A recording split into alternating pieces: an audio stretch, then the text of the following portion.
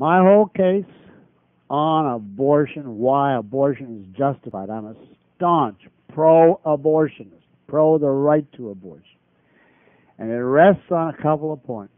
That first, that the embryo and the fetus are not human beings. And second, that the parents, and specifically the mother, is a human being. That's it, if you understand those points. Because it means that the embryo and the fetus has no rights, and the mother has all the rights in the Declaration of Independence, including the right to dispose of tissue in her own body as she chooses.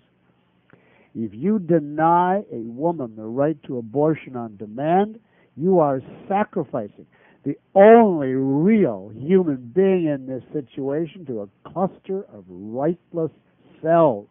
You are telling the real person, the mother, you have no right to liberty. You must have a life of child raising and child nurturing. Give up the pursuit of happiness as you see it and as you want it, and here's the duty which we are assigning to you for life. Now, I say that as sacrificing the mother who has rights to tissue which doesn't.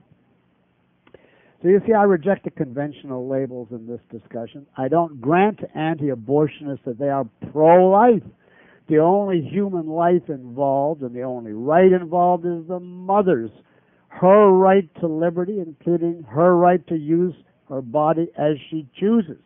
So if you want to call yourself a defender of life or the right to life, you have to be pro-abortion. By the same token, I don't call myself a champion of pro-choice. Of course, I think a woman has a right to choose, but that's not a primary. She can choose only what doesn't violate the rights of others. She has no right to choose murder. So it's a stupid superficiality for the pro-abortionists to say we stand for choice. You got to go deeper than that. Abortion would be murder if the fetus were a person. So you've got to start on that level. Now, I say that the fetus is not a person because of one fundamental fact, and that is the difference between the potential and the actual, between what can be and what is. A sperm-egg combination is potentially a human being. If it stays in the mother's womb for 9 months and receives all the necessary conditions, nutriments, so on, then it will grow into being a baby, a person, a human being with rights. But as an egg sperm, it's not yet a person. It's merely the potentiality, the possibility of somebody becoming a person. You don't gain the prerogatives of a person until you become one. You can't say that a sperm has the rights of a human being simply because it might become one someday. Potentialities don't have rights. Only what is actual does, and what is actual pre-birth is a tissue cluster, a mass of protoplasm, a part living in and on a woman's body. It can become a baby, but it is not yet. Now, this distinction between the potential and the actual was coined by Aristotle. It's central to all thought. It's nothing esoteric about it. An acorn is a potential oak tree, but not an actual one. A cow is potentially a filet mignon. A waterfall is potentially electric power. Iron ore in the ground has the potential to become steel girders. But no sane person would say, let's build a house out of acorns. It's the same as oaks. Or let's pour steak sauce on a cow, or let's cook the cow by plugging the stove into a waterfall. That's what it would mean if you mix up the potential and the actual. The potential can be, but is not yet. If you try to equate those two and then act, you could with total logic go like this. An adult is a potential corpse.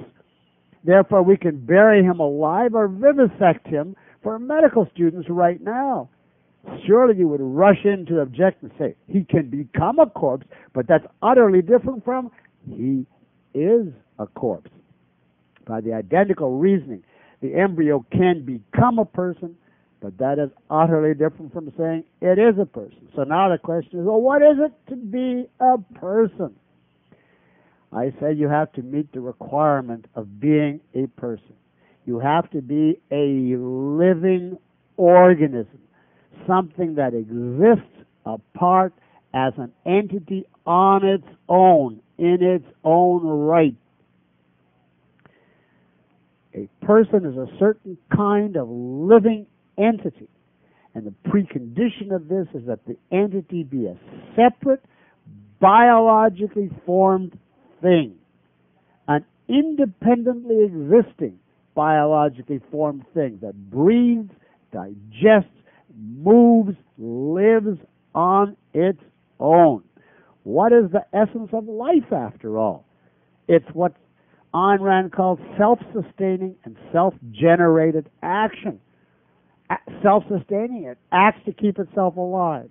Self-generated, it is its own motive power, its own energy source. And this is crucial. What is the difference between a man and an android? The crucial one is that the robot, the android, doesn't move on its own. It doesn't manufacture and create its own energy source. It is not self-moving. It is not self-generated. It has to be plugged into an external source of energy. And the whole meaning of a living thing is it does not have to be plugged in. It's self-sustaining and self-generated.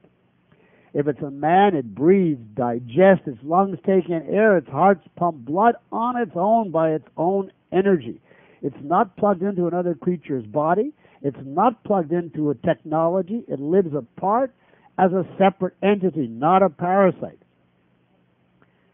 That's the only type of thing that can have rights. Now you're going to say, well, is a child then human since it's not independent? Yes, it's human because the child is dependent in many senses for food, shelter, clothing, and so on, but that's irrelevant. The issue is, are you a formed living entity, yes or no? The embryo and fetus is not biologically formed. It lives within the body of another, and it cannot claim any prerogatives against its host.